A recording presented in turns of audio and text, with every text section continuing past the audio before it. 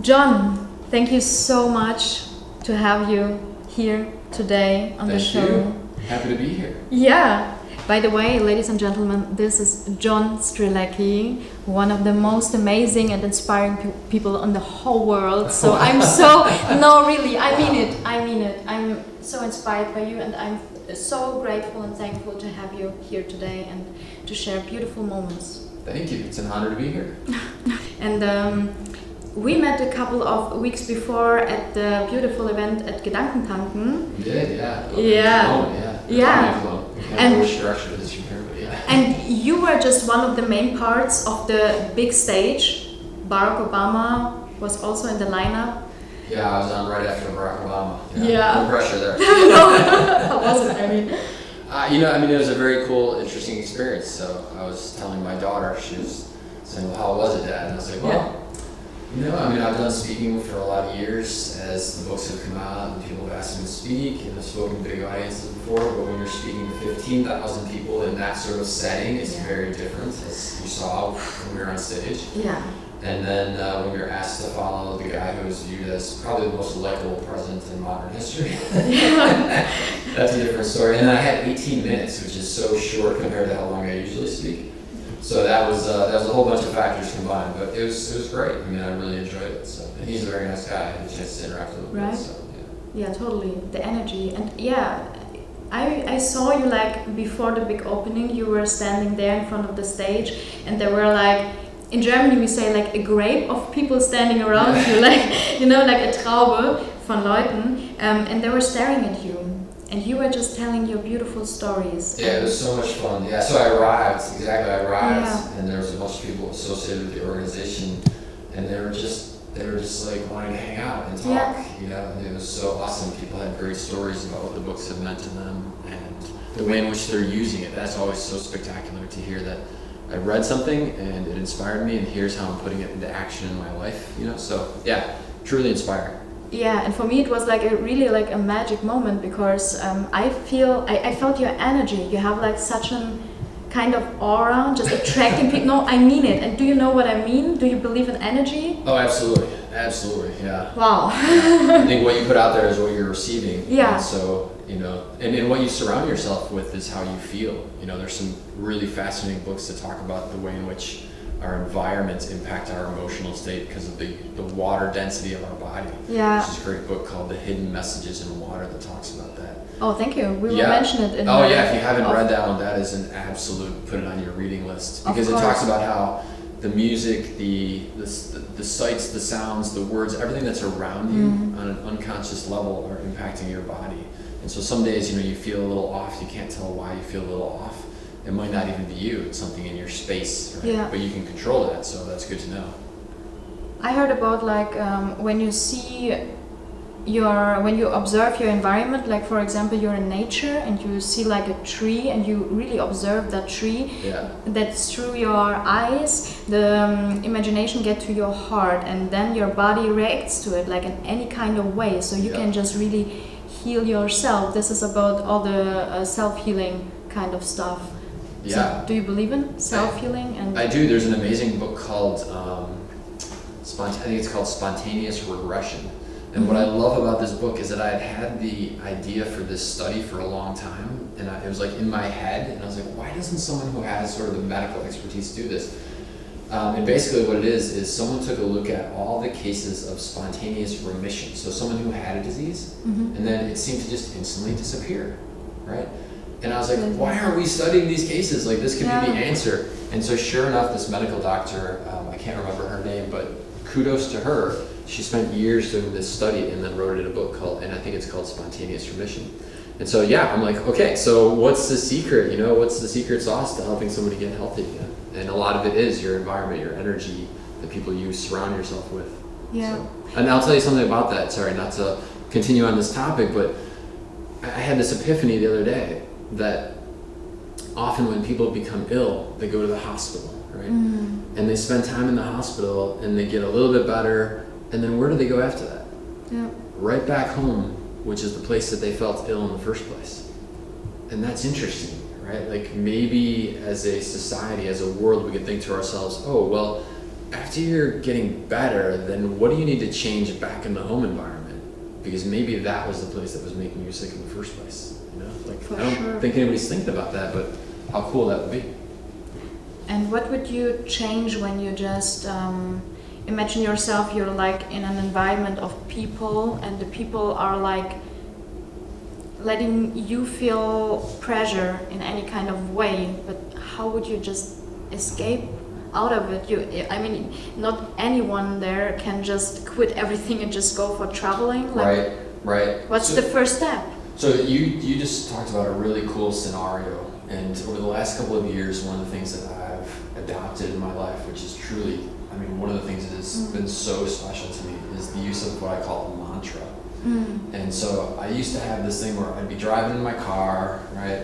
And my mind would be like drifting, and I don't know why, but it would like go back to these conversations from 20 years earlier, or like a moment in my school experience, and it was always something bad, right? Yeah. And I was trying to replay the conversation in my head to fix it. And one day it dawned on me, like, this is so pointless. Yeah. I am never going to go back to that moment in time. Yeah. The only way I'm going to go back is if I invent a time machine. And if I invent a time machine, I'm not using it for that, right? No. I'm going to use it for something super cool. And so out of this, I said to myself, well, what's a better way to use these moments of my time? And so I came up with this idea of a mantra. And it's the 5 things. I often talk about the big 5 for life, but this is slightly different than that.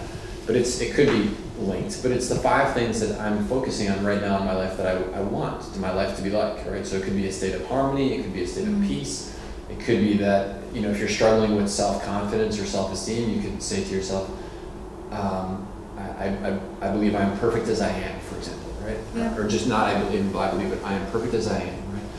And so you just repeat this in your head, and there's 5 of them, and you repeat each one 5 times. And this is so useful. Powerful. Yeah. Yeah, totally. And I can't tell you exactly the way it works, but I can tell you from personal experience over the last 2 years that this is amazingly useful and amazingly powerful. Like work with the subconscious. Yeah, it's almost like hypnosis, like I self-hypnosis. I think it's a combination of self-hypnosis and then also, if you think of it like sending a beacon signal to the universe of this is what's important to me. This is what's important to me. Yeah. Because otherwise, what I'm sending is, oh, that conversation from 20 years ago when I sounded like an idiot and I felt really bad about myself. Yeah. This is really important. This is really important. Why do I want that being what I'm saying is really important? So I can't tell you exactly, sort of on a quantum level, how it works. But yes, I do believe you're sending a signal saying this is what's important. I'm so interested in all that kind of stuff. Yeah. I mean, I love it, and it's like I'm always saying, like, our mind is working like Google. It depends on the question you put in. Totally. Yes. And then you get all the answers. Yes. So just really think about the question you type in. Yeah. So why am I a good person? So you will get answers like right away. Yeah. And when you ask like why wouldn't I be a good person, or why am I not a good person, you get answers for that. Right. Yeah, it's pretty easy. And I mean, you're talking like in front of a lot of people on big stages and about great topics, and you just sold a lot of books and inspired so many people there outside. But how is it with you about the kind of vulnerability? Do you sometimes feel like shame, or do you know why I'm asking? Because this week I'm staying at my parents' house right now because I don't have a flat anymore, and I'm like traveling. You're roaming the country. You're the intrepid traveler. That is so awesome. That is so awesome. I love it. It's like really, for me, traveling gave me so much in my life, and all the like. You're creating stories. Yes. Right? Yes. And what I love about that is that I've come to realize at the end of our lives when we're very old, what we'll have left is our stories. Yeah. And if you haven't written any stories that are interesting, the end of your life must be pretty darn boring. You're so right. It's so deep. And yeah, exactly. And this week I just sat down at my family's house, at my parents, because I love to spend quality time with my family when I'm here in Germany. And I had this moment, I was working a lot and I felt very weak very like small, and Yeah. I just really wanted a hug. Like that moment that someone just holding me from Yes. behind and saying, hey, Ellie, my parents are calling me Ellie, everything is fine, and just relax, just be. And for me it was like, okay, I'm seeing my fear. Yeah, it was like eye and eye with my fear. And I was like, okay, I can analyze you right now. Right. I have my tools, all the toolbox. I know what to do, all the personal development stuff. But at the same time, my subconscious was telling me, no, just let go. Yeah. And I was crying and I was like, Mama, I need a hug. It was so hard for me because it's really like I'm working on it to ask for help. But we all are.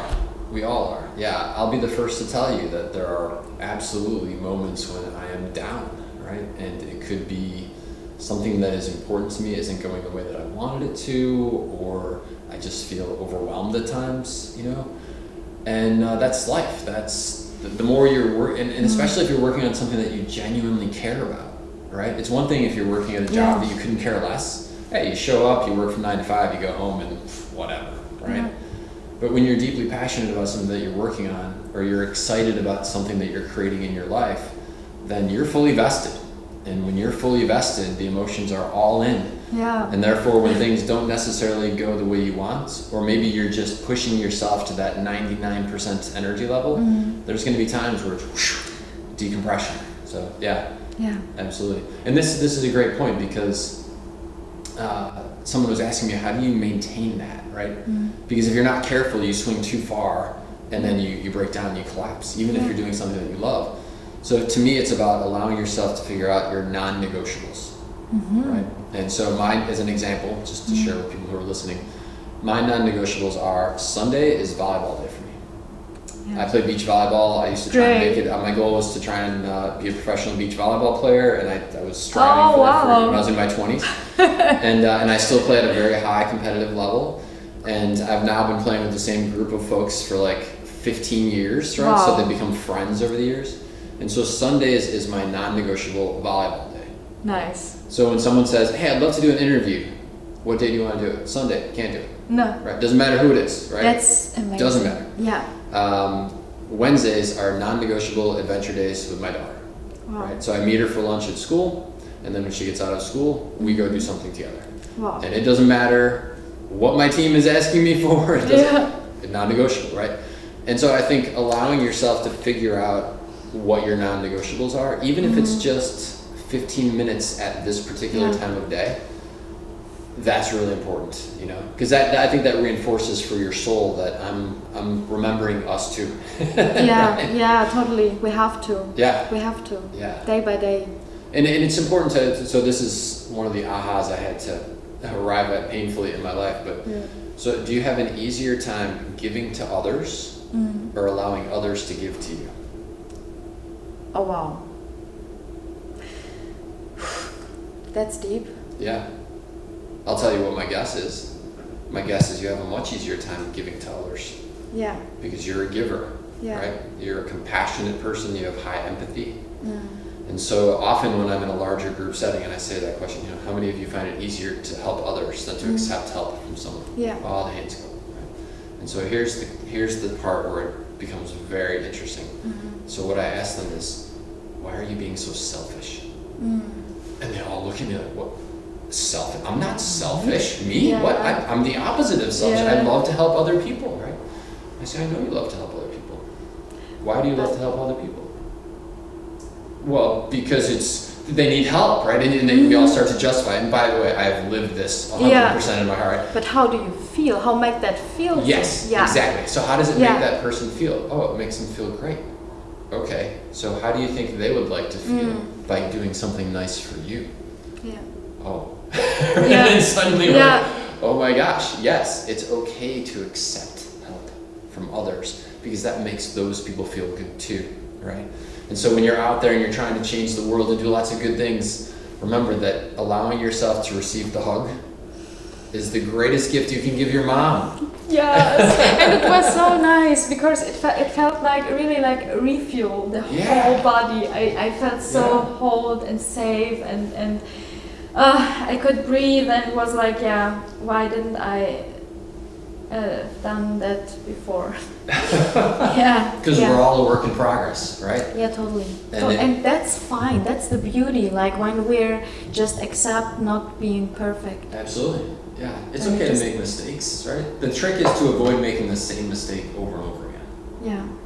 Making mistakes means you're pushing towards new levels. You're an adventurer on a bus writing stories, right? The bus is going to break down at times. I mean, yeah, every day. Like it's an old timer. There you go. Yeah. There you go. So it's okay that the bus breaks down. It's okay that we make mistakes. Yeah.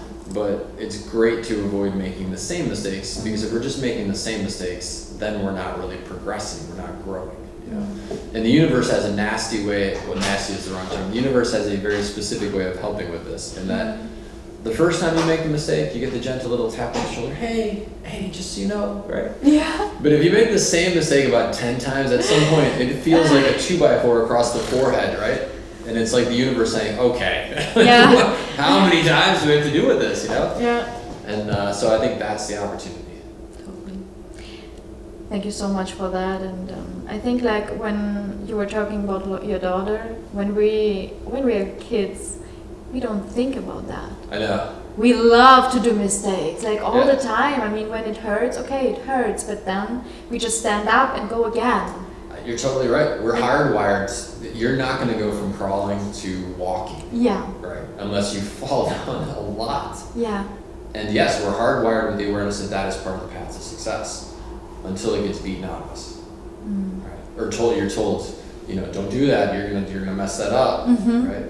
Yeah. And the curiosity, I think this one is like very special. When we are just kids, we see the world like with big eyes for the first time, and we are like Alice in Wonderland. Like everything is just new, and we want to experience it, and then it gets lost on the way. Why do you think this curiosity gets lost? Well, I think this is part of the human experience. This is part of the human challenge. Because you're right, when you watch a baby who is so young that they can't speak, they're amazing. Like they're looking around. Yeah. Check out everything. They're amazingly observant. Yeah. Right? And then as kids, we're intuitively aware to have fun for the sake of fun. You know, like, I don't know if you have ever interacted with a lot of little kids. They'll like grab you by the hand and be like, let's play with trucks. You know? Yeah. Wow. Yeah. This is so awesome, right? And they're making up worlds, and they're telling you stories. And then at some point, as we progress through our human experience, people start telling you it's not enough just to have fun.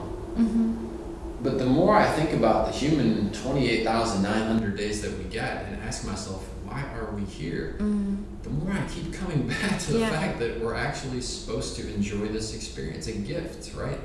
And it's supposed to be fun. And we're supposed to do things not because there's 10 reasons why it's good for you, but we're supposed to do some of this just because it's pure fun, whether that's a walk in the woods or taking in a bus and driving around the country. I mean, everybody's got their own definition of what would be fun for them. But I think bringing the fun back into your life and allowing yourself to be non-judgmental about that, what a gift.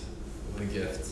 What a gift. It is. It gets like such an easiness to your life. Right. Yeah. And when life gets easier, you just get like more enjoyment just in life. And for me, it's like we're playing as kids, we're playing with the cars, with the smash cars, like and then we need the real car, like the real big car, to just have the same fun we had as kids. And we were playing like with plastic, you know. It's like we just don't need nothing, and it's enough. And that's the beauty for me, especially. I learned to be a minimalist, like to don't have stuff, and it serves me so much, because all the energy goes to what do I need to wear, how do I need to look, what do I need to build up, I need a car, I need a big house, and all of that. But I mean, it's fine in a part of way when you just don't get the identification with that. I think the key thing is it right for you? Yeah. Right? I'm not a big car guy. I drive a truck. I love my truck, right? But I've never been a big, super into automobiles. But that's just not my thing, right? Yeah. And so if it is someone else's thing, and that's where they want to spend their time and energy, that's awesome. Totally. Right? That's awesome. Totally. But what you said to me is the key. is allow yourself to identify for you that this is what intrigues me about life, and this is where I want to spend my time and energy and resources. So you're doing it because you gave it conscious thought, as opposed to somebody else told you that's how you should be spending your time. Yeah. Yeah. That's the true self, I think. Yeah, that's what we were talking a little bit before we started about pure authenticity. Yes. Allowing yourself to use your term, to be naked, right? Yeah. I love the term brutal honesty. Right? To be brutally honest with myself and say, you know what? I really don't want to do that thing. Yeah. I really want to do this instead. I want to spend the next hour on my kayak, right? Yeah. I don't really want to go do that other thing. And to allow yourself to be brutally honest with your thoughts, with your emotions, and with the people that are around you, right? And inspire them to allow themselves to be brutally honest also. Yeah. And then, you're right. It becomes, all the pressure goes away. Yeah, and you give you make the room up for all the others to also like get naked in that room. Yeah. If you're just the first person to just let go and say, hey, this is me, is me, and here I am, and it's fine, and I'm fine, and you also can be if you want to. So just authenticity is the way the world gets changed, because when someone sees you being authentic, they may not decide to go take a bus and drive around the country, but what they will think to themselves is, wow, like she's so courageous, like look how authentic she is. She wanted to do that and she's doing it.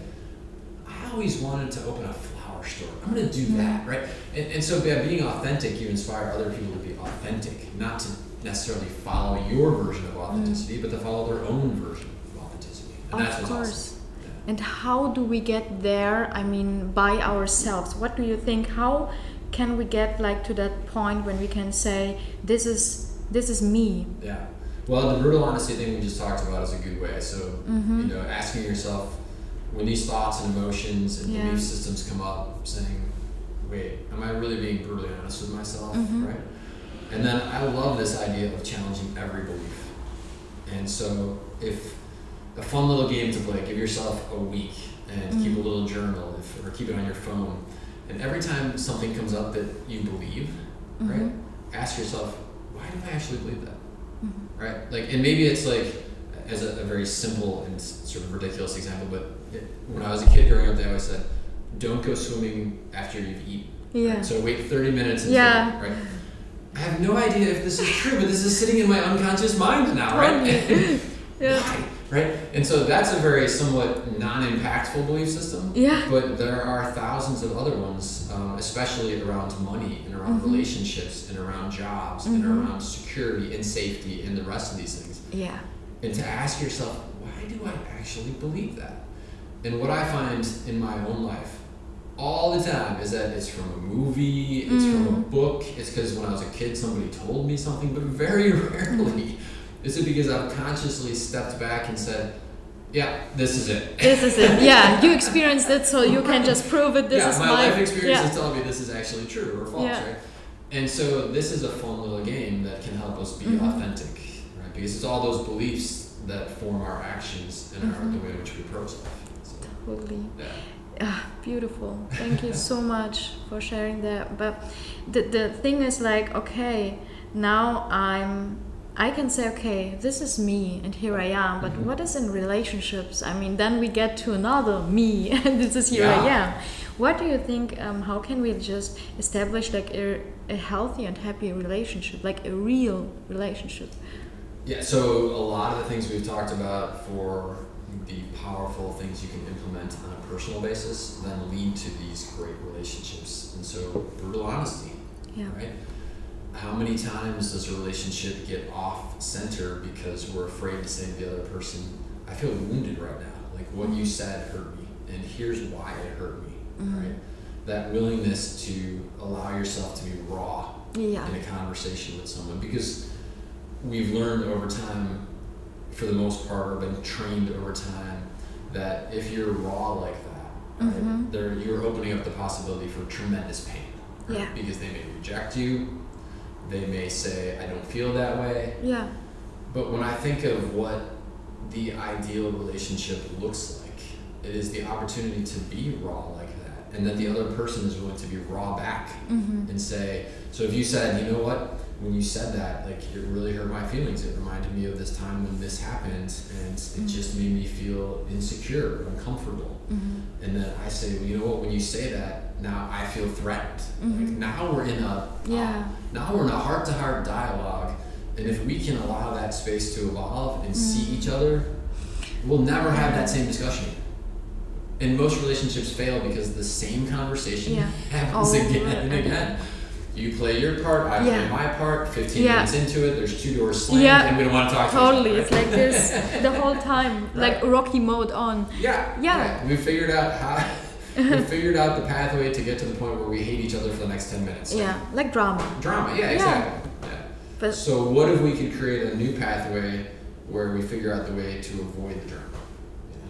See each other. This was so beautiful. Exactly. Like, it's like, do you know the movie Avatar? Yes. Yeah. There's that expression, namaste, which is a Buddhist expression. I never understood. I knew it was I see you, and I was like, I see you too. Like, what are you saying to me? And finally one day it dawned on me, like, I really see you. I see the essence of you. I see the energy of you. I see exactly where this is coming from, right? That's the beauty of that expression. It finally dawned on me one day. This is deep. Like, it means like my God is seeing your God. Like, the beauty in me is seeing the beauty in you.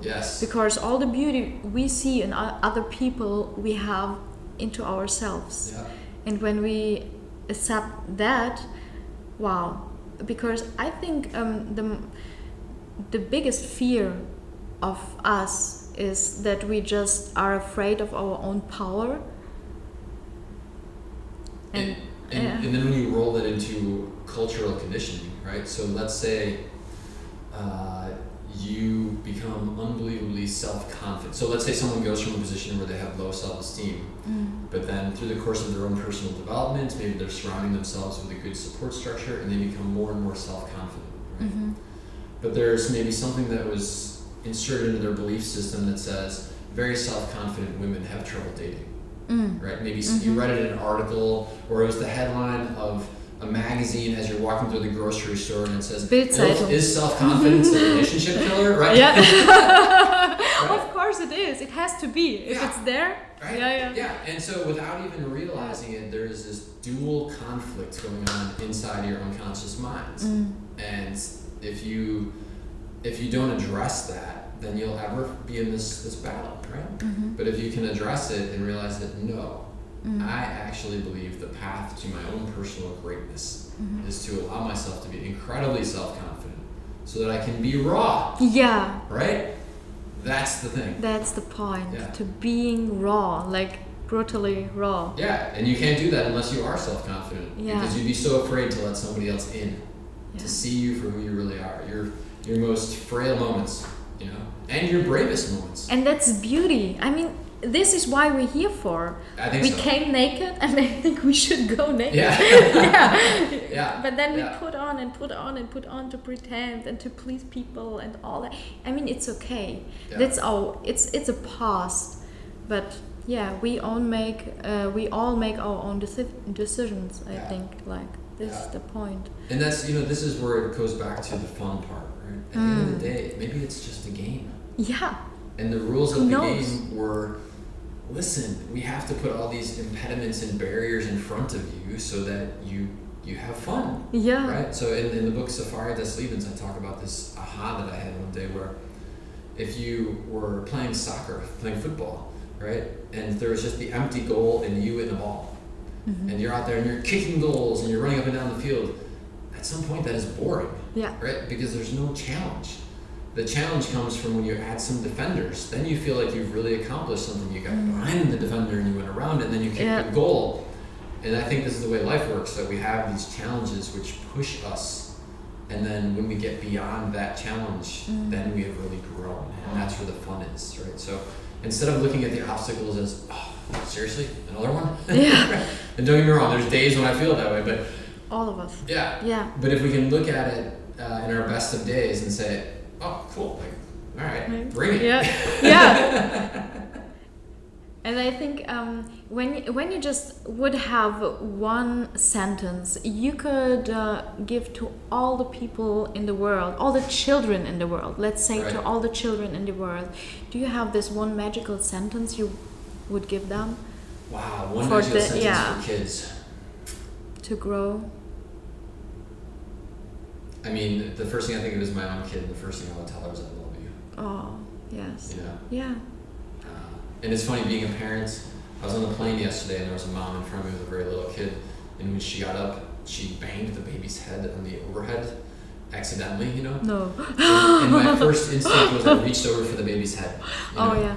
Because when you're intuitively, when you're a parent and you love your kid, what you find is that you get a connection to all kids. You realize that we are all part of this taking care of little human beings, right? Yeah. And so I think I would want them to know that, listen, it's okay. Like, you're loved. Wow. And I think maybe from that place, so just like you had that experience with your mom, right? What that did for you was recenter you to know that, all right, now I'm ready to go take on the world again. Yeah. And so I think that's what I would want every kid to know, is that you're loved. And from that place of love, you can now go have fun and be adventurous. And, You're an amazing dad. Thank you so much, really, for just bringing people to that children to that world. I owe that to my kid. Yeah. I mean, all these experiences that I've had as a father that I've learned and grown with, you know, I owe it to my wife as well, because she was the one who said, I really want to be a mommy. And I didn't have any calling to be a dad. I didn't feel that drive to be a father, right? Yeah. And it is truly the most spectacular experience of my life.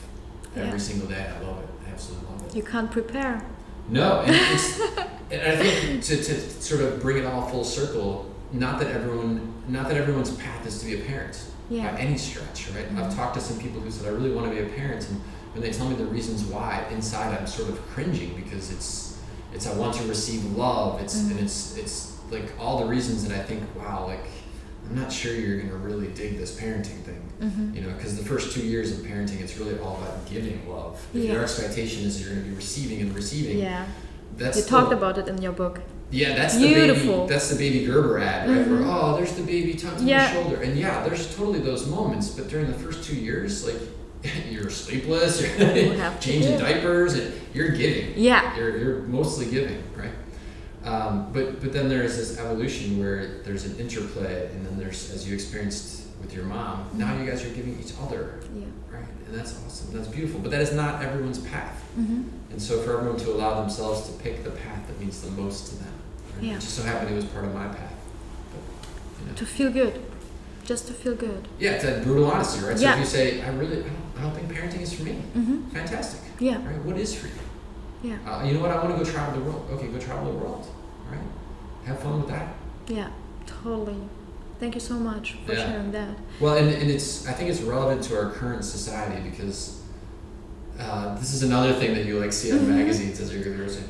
Can you have it all? Right? Here's 15 steps. Right? No, you can't have it all. Right? Because if you decide to be a parent, then, and you're an entrepreneur, something has got to give, right? If you decide to be a minimalist and to ride a bus around the country, then you don't own 1,000 square foot house, right? I mean, so you can't have it all. But the point is, you don't want to have it all. Yes, that's the point. You just don't want it. No, so allow yourself to shed that perception that you have to have it all to be happy or successful. Yeah. And say, no, actually, I don't want it all. What I want are the things that matter most to me. Yeah, Jim Carrey just told it. It was also like very beautiful. I wish everyone in the world to just be a millionaire, to just get to the point to know it's not about being a millionaire. Interesting. Yes. Yeah. Well, and this is, as you're experiencing with your bus, this was me when I backpacked around the world. So the only thing I owned in the world fit in a pack that went from my butt to my head. I was happier than I had ever been in my entire life. Yes, because you just... I had zero responsibilities. I had complete flexibility, complete freedom, right? I was like, this is awesome. I wore the same 5 shirts for months. I know what you're talking about. and then when it wore out, I'd be like, go buy one new shirt. Right? Yeah, yes. You have like a shirt family. And you just... Like I would wear the same pair of shorts 3 days in a row, right? Yeah. Okay, now it's dirty. I gotta change to the other shorts. You know, and that was just so freeing. But was it hard to get the past this way, like to just shut it all, just to no, it was not easy, right? How did you do that? I wrote in my journal, I'll never forget this. So I wrote in my journal that there were, this was about 1 week into my trip. And so I wrote in my journal, there were 1,000 reasons why this made no sense before I left this trip, right? Because people told me you're crazy to do this. I was 32, right? I mean, they're like, this is the kind of thing you do when you're 19 or take a gap year in college, but 32, like you should own a house, cars, have kids, you know. Little. Yeah, right? Why would you do this at 32? So there were 1,000 reasons why it made no sense. And I wrote in my journal after a week, I said, well, I've been on the road for 7 days. There were 1,000 reasons why this made no sense before I left, and not one of those reasons is still valid after this one. Yes. So, beautiful. You know, everything from... Dear diary, I'm happy. Yeah, dear diary. Thank you. Right. You know, and like this adventure that you're on, it's very similar in terms of the travel. Like you go to another country, you don't know how to order food, you don't speak the language, right? You're driving a bus, well, what happens if the bus breaks down? Are you a mechanic? Like, how are you going to fix it? I have to do, like you have YouTube tutorials for everything. Yes, you figure it out, and that's growing, right? That's like putting the defenders on the football field. Yes. You're like, all right, I got to change a carburetor? Oh, yeah. Okay. Yes, exactly. This was my journey. Totally. Yeah. But once you fix the first carburetor, fixing a flat tire is nothing. Nothing. Right? Yeah. Once you've worn the same pair of shorts for 3 days in a row, then to like, I don't know, have to wear shorts for 1 day? What are you talking about, right? I gotta sit in the bus for 11 hours? Okay, no. Yeah. Sounds good. Yeah, whatever. What is a washing machine? Yeah. It was like, what? Yes, exactly. You used it? I remember I was in Africa, and we had been camping everywhere. I love Africa. I've also been in Africa. Really? Like, Okay. like a couple of months before. So we should definitely talk Africa. So we were staying in this little A-frame tent, so just big enough for 2 people to lay next to each other, right? And we had no pillows, we just had 2 sleeping bags. And after I think 6 weeks on the road, we were finally getting into a town, and we bought 2 pillows. That night, you'd have thought we were sleeping in the Ritz-Carlton. Yes. $2,000 in the hotel. Like, I mean, wow, right? Wow. Yes. And so, the great thing about these types of things is you learn that it doesn't actually take that much to make me happy. It takes nothing. It takes nothing. You can just be in nature, totally naked, and just be the happiest person in the whole world. Yeah. So where were you in Africa? I was in Cape Town, and I traveled the garden route. To Port Elizabeth. Oh, I love it. And I jumped the bridge, like the big bridge. Oh, the bungee jumping. Yeah, the bungee jumping thing. You. Yeah, it was great. Like on the 3rd of January. Okay. After the New Year's, I thought, okay, let's jump into the new year. That's a big jump right It was there. beautiful. And you know, the magical thing was you just feel hold. Is that right? You jump, but you feel hold. Yeah. And this is like the big kind of thing I'm my takeaway from this jump, to just go for it, just let go and just feel hold. So I love that type of adventure thing that you did, and I'll tell you why how I've sort of applied it in my life. When I was a kid, I was very afraid of roller coasters, right? And at some point I decided I wanted to be a pilot. And so as you can imagine, like that's sort of a bizarre, right? And so I was like, I gotta get over this fear. Like right now, like better before you go on the plane. Before I invest thousands of euros in becoming a pilot. And so I bought a 1-day ticket to this theme park, and I did nothing but ride roller coasters all day, right? And I'm like, I'm going to face this fear.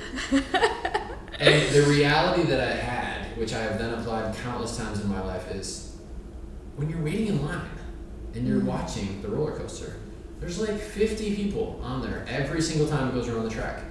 Nobody dies. Right? And so much of life is we have this irrational fear that something horrible is going to happen, even though all the evidence suggests the exact opposite. Right? So why my fear of the roller coaster was that something bad is going to happen and I'm going to be injured or die. And I could see every day people are on there, right? And with the bungee jumping, yes, you're looking over the precipice. Yes. But in reality, they do this every day. No, you don't. You don't look. You don't look at No. You just jump. You just jump. Yes.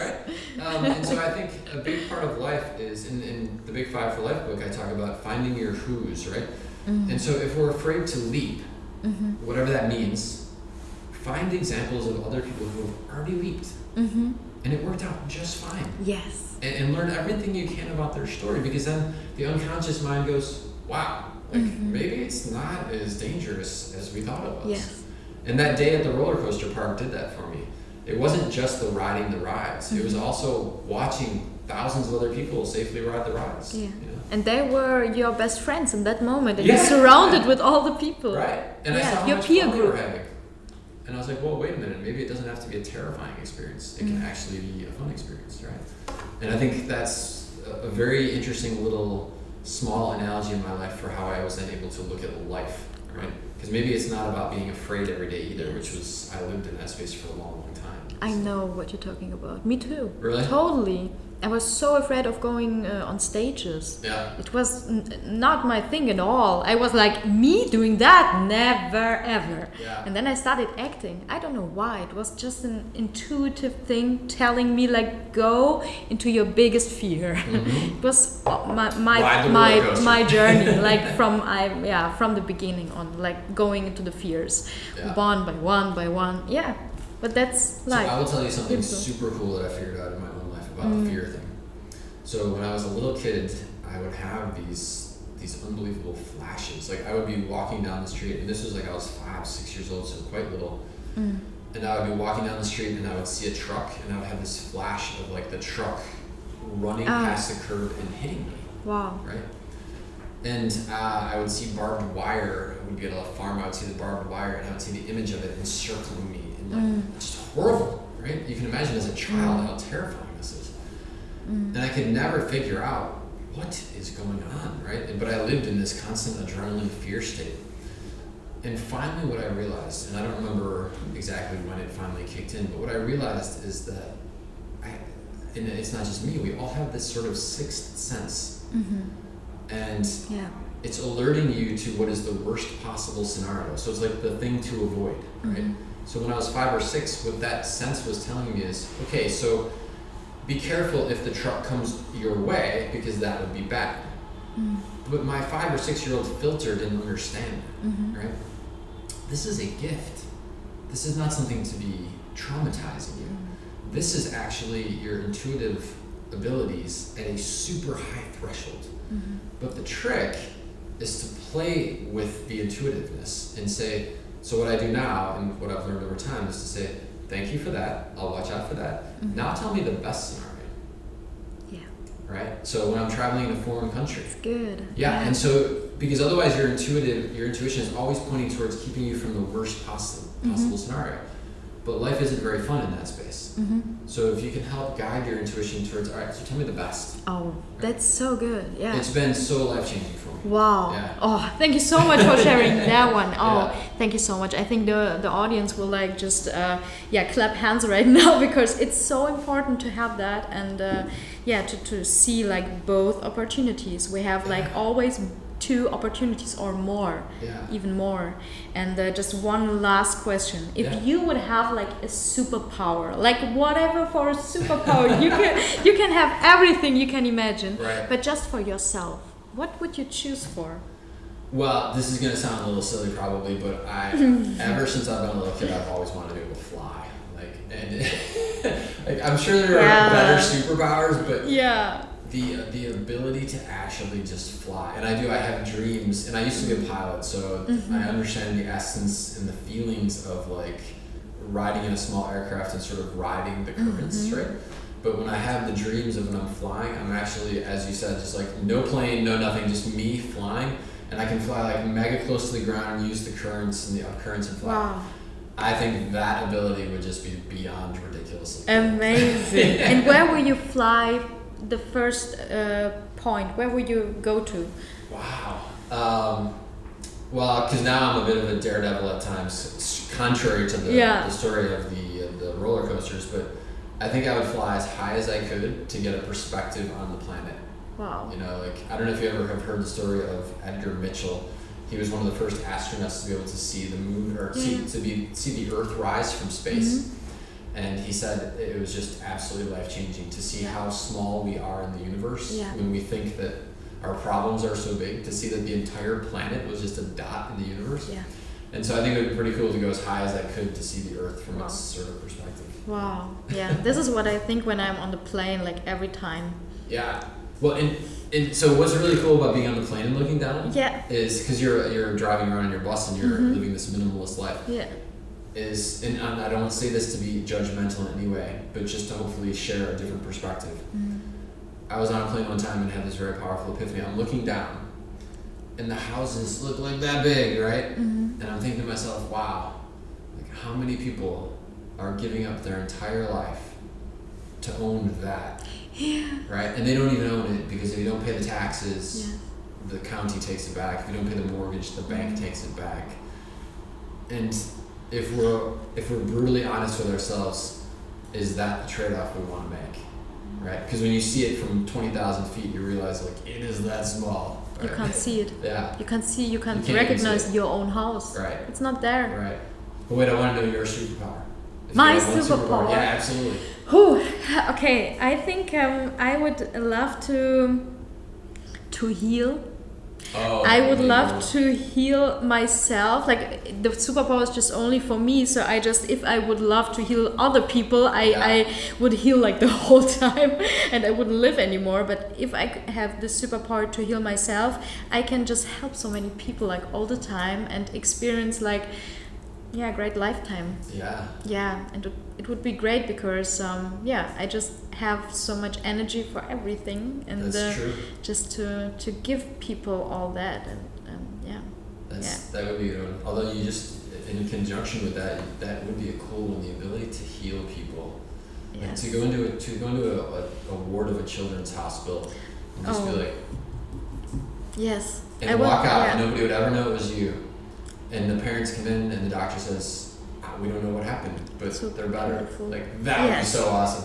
Yeah. Actually, I'll take that over flying. I think a small kind of that, we can do it. When we just really, I think love is a kind of that. Yeah. I spend a lot of time in townships, so this is why I'm like, Cape Town is my second home country. Yeah, I'm always there, and there I work with an organization. And it's beautiful to just see how much you can do with just spending love and being there, and with hope, and in a small example of that, I had this epiphany. I was traveling in Peru, and I loved Peru. I loved the people. I want to go there. It's seriously like carve out 3 months of your life and just go wander. It is truly a very special country. And I was having such a good time. My Spanish was very poor back then, and so I couldn't really communicate as well as I wanted to. And I wanted to do something, and I was thinking to myself, what can I do? Like I was quite poor, I didn't have a lot of money, and so I did 2 things that are interesting stories. One is I went to the market, and I was wandering, and there was the flower section, and so you could buy a dozen roses for $2. Wow. Okay. And so I bought a dozen roses, and I wandered the section that was the flower section. And every old woman that I met, I gave her a rose. Now, she was selling roses, but you would not have believed the expressions on the people's faces and the hugs that they gave. And it was such a small little gesture, right? But they were so touched by that. And I thought, wow, like you could do that 1,000 times over and have fun with that. Then the other one was, I realized that when I was walking down the streets, that if you smile at someone, right? If you smile, they automatically smile back. It's like we're wired with this, friend or foe, you're smiling, and it's genuine as opposed to fake. But so what I realized is that when you're walking down a busy street, if you smile at someone, they smile back. But what's interesting thing is that since you're both walking, when they smile, the person behind you actually sees their smile, and therefore by default smiles. Yes, totally. And the person who sees their smile is not the one who smiles, but the one behind them. Yeah. And you create what I call a smile ripple. Wow. And we know, this one is good. We know, because there's been some amazing studies that when you laugh and when you smile, it kicks off the happy healing chemicals in your body. Yes. And so, as you were saying, although I've never thought of it, so thank you for this interview, because you just changed that perspective. No, I do not have the ability to go into a hospital ward and be like, bing, bing, bing, bing, cured. But I absolutely have the ability to have smile ripples, and those have, at least not nearly as powerful, but some degree of healing effect on everybody on that street. Wow. Okay, this is like the sentence we want to end that interview. Right. Wow. Oh my gosh. If you do nothing else and you like to make a difference, execute a smile ripple. Amazing. Oh, thank you so much, John. You're amazing. Thank you.